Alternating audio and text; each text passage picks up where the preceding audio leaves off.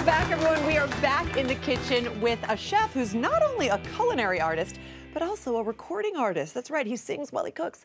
And he's here to throw down his amazing orange soy braised short ribs that are delicious. Welcome to our kitchen. Well, you didn't try it yet, so how do you know that? Roger Mooking, because I can tell it, Roger. I can tell they're delicious. In the kitchen, testing everything out. He knows. Yeah, you know what? I know my way around the kitchen, so I know if something's going to be good or not. That's right. And I know when they're fighting for space at the counter, it's going to be exactly. Joining Cam at the counter is Larissa and Ken. You guys dig in. This is really delicious. So we're going to jump right into this. And, and one of the keys to making your short ribs so yummy is the beautiful soy glaze sort of sauce that you make with it. So how do we make that? Okay, it's very, very simple. In a pot here, let's get this heated up. Yeah, it's hot. So in this pot, we have some soy sauce. You can use low sodium soy sauce if you like.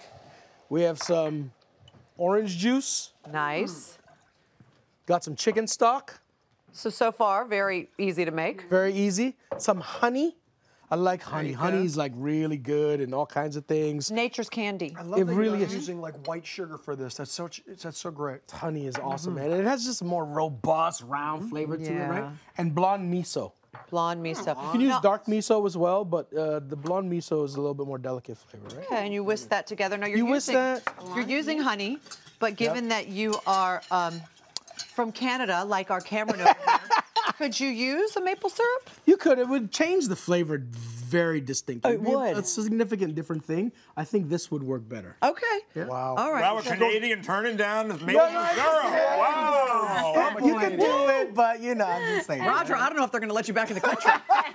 You might be We'll see stuck immigration here. says. So how long does it take for that miso sauce to come together? Maybe like 3-4 minutes. You really just want the miso to break down. It's not like super amount of liquids. You just want to heat it through and get it going. Okay, and that's what we have over there. Now, over here in our Dutch oven, we've already browned our short ribs and we've removed them. Now, in that beautiful pot with all the fond, we start to build flavor. Build flavor. So, celery, onion, and garlic. That's it? Oh, sorry, this is shallots. Okay. Shallots, celery, garlic. Very, very simple. We want to start sweating that all together, getting the flavors coming out of it. And you don't even chop them up. There's like big Just rough break cuts. it down, break it down. Because you notice here, you don't see all that stuff in the braise, right? So it's just the meat and then whatever you want on the side. So this makes it easy to pull out. Okay. But you still get all the flavor, yeah? Right, building those flavors. And so for how many minutes do you think? I'd say maybe 4 or 5 minutes. That's it. You get a little color on it, it softens, you draw some of the sweetness out. Okay. Natural flavor of the celery, the garlic, the oils get working. You pull that fond off the bottom there. Then you take your short ribs. That we've already browned. You put those back in. I like to kind of lean them up. Nice. Right? So I can't stop eating these. I know, they're so good. I can't stop. It tastes good, right? Really good. It's really simple too. Okay, so that's in there. We have some of this sauce already reduced. Throw it over top. Ooh, yummy. Let it bubble. Look at that smoke. Wow. Then we're gonna cover it up. Okay. Perfect, just like that. Cover it up. We're gonna throw it in a low oven, 325 or so, 300. For how long? A couple hours, 2-3 hours. You want it to soften up and just gently go, right? So low and slow. Now, while you're doing that, while you're doing a little swap out and you get this all set, I want to tell everybody a new season of Man Fire Food is coming out again on May 22nd. We've got a little clip from the premiere of this season, so let's take a look at that right now. Okay, that's good. We're raising the bar and turning up the heat in Texas, firing up 2 unique rigs that take meats to extraordinary culinary heights. First, I'm fanning the flames in Fort Worth. Light it up. With the 7th generation cattle rancher who's breaking away from the herd by serving whole hog barbecue. We got like 250 pounds of meat roughly here, pork on pork on pork. Then I feel the heat in Houston. Fire all over the place. With a massive meat machine. Spinning pork and chicken for taco time. Look at that, loaded with meat. Wow. What a fun job. It's a pretty fun job, yeah. I gotta spend a lot of time in the gym off time, though, you know. A lot of brisket and pork. Well, I think we feel your pain around here. We eat a lot around here, too. Where's the coolest place you've gone? You know, I really love going to Jamaica. I really loved going to Hawaii. We went to Hawaii a couple times. Puerto Rico before the floods.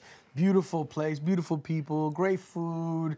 Just, you know, I feel blessed. You know, I get to travel around, eat food for my job. Like, I know, and people pay you. And they pay me. Like, That's wild. Well, I'd like to taste this. Okay, you want to taste this? So you'll see now the ribs are really, really tender. See that? They're jiggling.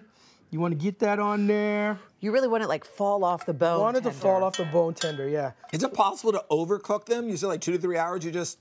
I mean, you don't want to leave it in there for like a day or nothing like that, you know, but, you know, it's forgiving a little bit. But once it's fairly forgiving. You don't want it to totally break down and turn into mush. You want to hold its form a little bit. So you take grab a fork. Oh my as God. Good as this looks, it tastes even better. But it's not done. Then we're going to just... It's not done. Tear some mint on it. No, it's not done, man. And we're serving it on a bed of wilted... Watercress. Wilted watercress. Really A little bit of garlic. Oh my. Throw some basil on there, torn as well. Wilted watercress sounds like something Yosemite Sam would have said on Bugs Bunny. Wilted watercress. Right? I'm gonna start using that. A little bit of sesame seeds. There it is. A little nuttiness. Can I tell Deb to have a taste now? Roger. Yeah, that was the time. Good. Go ahead, dig in, everybody. Great job, and congrats on this series as well. And you'll find this recipe at hallmarkchannel.com, everybody, and can check out Roger's new album, Eat Your Words. That is available now. Love that. Great album, great in the kitchen, man. You are multi-talented.